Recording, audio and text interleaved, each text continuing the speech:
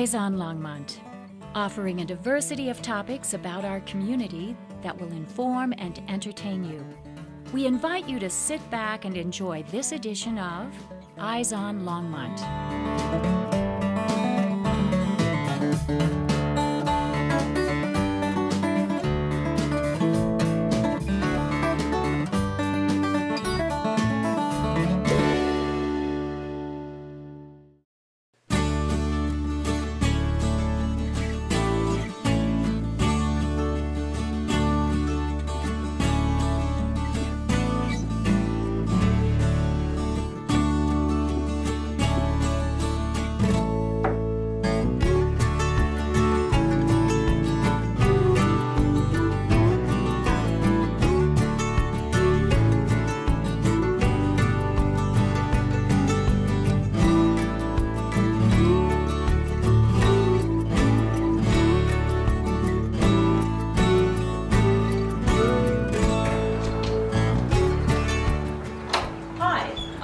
Dombrowski-Sobel, and welcome to my studio.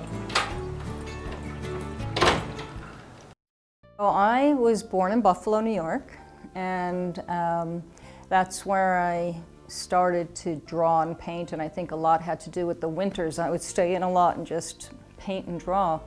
And then in high school, I took a darkroom class, and it excited me a lot, so I started to create my own images in the darkroom. Although I had a camera first when I was 8 or 9 years old. And when I went to college, I went to FIT in New York, and I studied interior design and got a degree in design. And I worked for about 20 years in an architectural office as an interior design, architectural designer, and project manager. And while I worked full-time, I also had a darkroom in my home, in my apartment, and I would make jewelry or do my darkroom work as relaxation. And I started showing my work probably in, I would say, the 80s. I would show in different venues in New York. And then in 1990, I was full-time into photography. And what I would do is have my work in galleries. I did portraiture. I shot models and babies and families, and mostly black and white. Many times I would hand color the portraits that I did. I also did home portraits for people out in Southampton, where I would shoot with infrared and actually do a painting of their home. Then I was also creating jewelry and selling to crystal healing shops in Manhattan. And then 9/11 came, and my husband was down at ground zero, and things in New York changed drastically. So he lost his job. He worked on the floor of the New York Stock Exchange, and he was a member of the New York Stock Exchange. And so when he could no longer work, I needed an income, and gallery work was not going to do it, so I opened a gallery with a friend of mine in Manhattan, and we ran that for 2 years. And eventually, my husband and I sold our house on Long Island, and we got in the car and drove for a year and ended up in Tucson. And during that year, I saw a lot of things happening around the country, which really upset me. And mainly regarding trees, because I photographed trees for many years and I love trees, and when I saw what was happening to them, I felt that I needed to do something. And when I settled in Tucson, Arizona, I decided the thing that I needed to do was to write a book. And we'll talk about that afterwards in another segment, but I spent a lot of time putting together my photographs to create this book. And in Tucson, I also showed my work a lot, and I was in a collective with 6 other artists, and every summer, it was so hot, we would come to Boulder to see our kids and our grandchildren, and so eventually after 7 years of being in Tucson, we decided, well, why don't we just move to Boulder? So 2 years ago, that's what we did.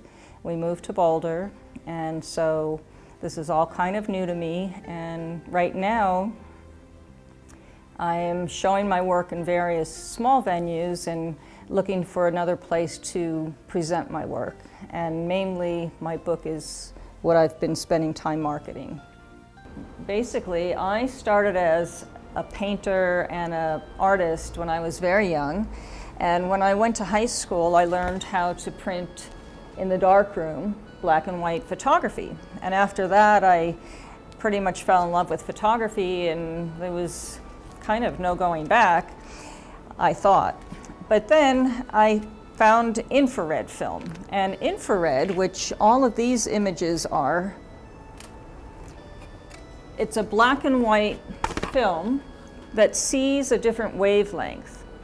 And what it does is it turns the sky dark, but it turns anything that's green to a white, so that when you're hand coloring something, you can actually take anything that was green and paint it as if it's any season you want it. So I've done versions of this barn in springtime, fall, summer, and it's just a matter of changing the foliage on the trees and on the barn.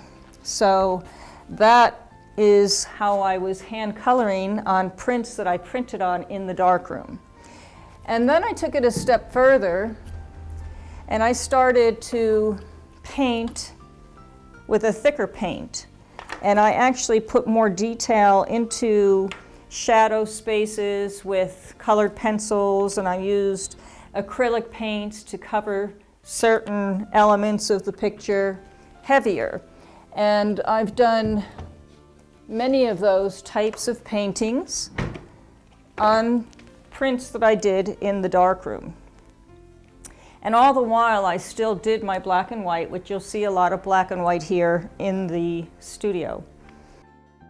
Still shooting black and white film and doing the printing in my darkroom, I created this piece with 3 separate negatives. One was the beach, one was a cemetery, and one was a sky.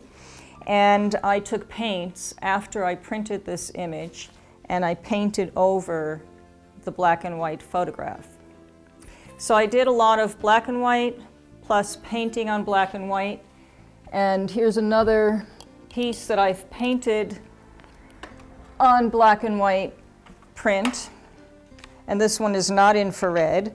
It's a regular black and white fiber-based print, and I painted on it. So from there, eventually, I started getting into doing digital. But what I did was, because I loved having infrared film as my basis to the image, I would drum scan the infrared, and then once it was in the computer, I would take it into Photoshop and hand color it there. And that way I didn't have to do each one individually. I could actually do it once and then make prints. And this happens to be a print on a watercolor paper. And this was from Brooklyn Botanical Gardens. And I don't know if you're seeing, but a lot of my images are of trees. And I've always loved trees and nature. And eventually, it's what drove me to write my environmental book on trees. You'll see all of these images around me were black and whites. This one happens to be like that one, scanned and then colored in the computer. This is a regular black and white photograph. And these are just black and white photographs. And then this is also a black and white photograph, and it's one of my pieces that I'm most proud of because I've won a number of awards, and it was written up in the New York Times. And I call it Dog on Beach, and I shot it in Malibu. And it was one of those things where I was just sitting on someone's back deck facing the beach and had my camera ready, and when one dog was running to the other, I just decided the right moment, and with the shadows it all just worked perfectly. And then these are some more black and whites. This series of 3 tree images is actually a pretty interesting study. And the one in the middle was a black and white. The one on the right was actually color film. These were all 2 1/4 film. And what I did was I used the color image to select colors for the black and white. I hand colored on the computer because, again, I digitally scanned these images, and both the one on the left and the one in the middle were colored by hand in the computer in Photoshop to match the color tones of the color piece that's on the right. And then I printed them on watercolor paper, and I would hand tear the edges so that you'd get a nice decal effect. And that's how I created those. And the one in the middle actually is the tree that I used for my tree book. But what I did here was I removed the background and I added the planet behind the tree. These 2 pieces here on the top were both shot with black and white infrared film in Central Park.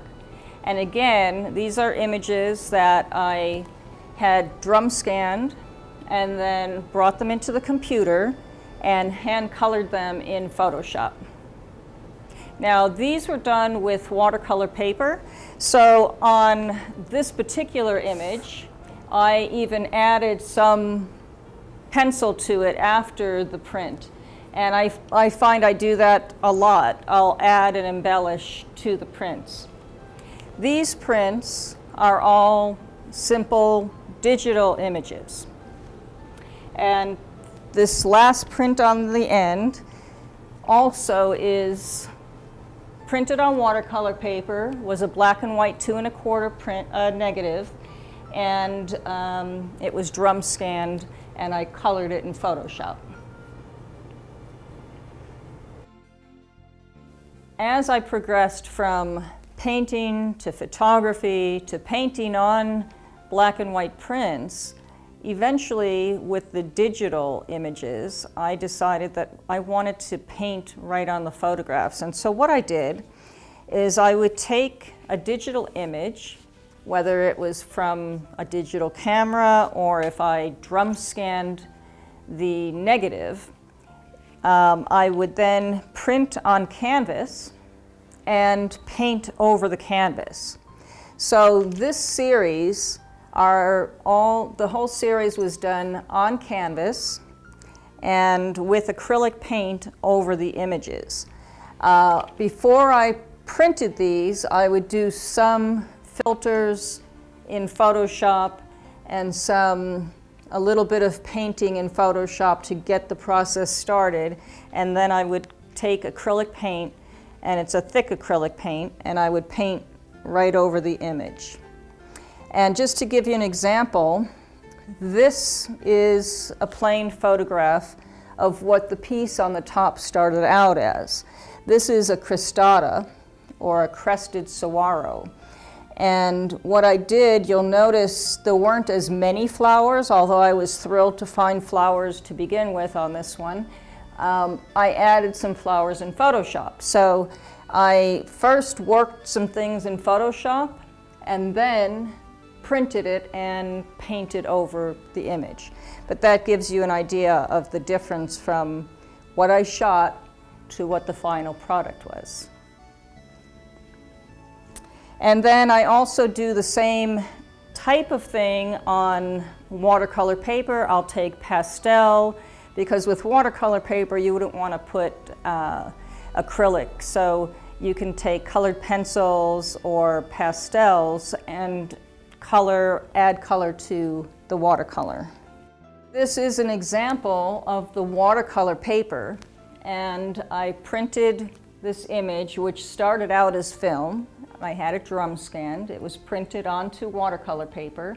And I found that I needed to add some things and cover some things. So I took pastels and color pencils and I worked over this image. And I don't know if you can tell, but these are apples at the end of apple season. I also do portraiture, and way back when I lived in New York, I did a lot of black and white portraits. I did babies and families, and now I'm trying to branch out and do something a little differently. So, for instance, I do work where I'll photograph the person against a white background and then just add something digitally. Or an example like this, where I took this yoga instructor and changed her mat into a heart, and that was done digitally. And here's an example where I was photographing someone and just picked up a flower, put it in front of her face, and photographed her that way. And then these are images of Nolani, who is a bass player here in Boulder, and we went outside and on Pearl Street and we photographed. And then what I decided I'd like to do is actually more creative type of portraiture.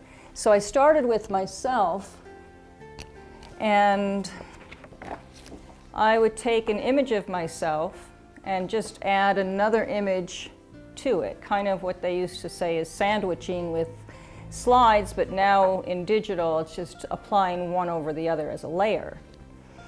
And then I did this image with peacock feathers, but it's a little bit more intricate because what I actually did was I took my eye and I put it into the middle of the peacock feather and repeated it as if it were a peacock feather, and then I took pieces of peacock feathers and built it around my face. And here's another one of myself where I just put myself into the forest because I just did my tree book and I wanted to have something with myself mixed in with the trees. And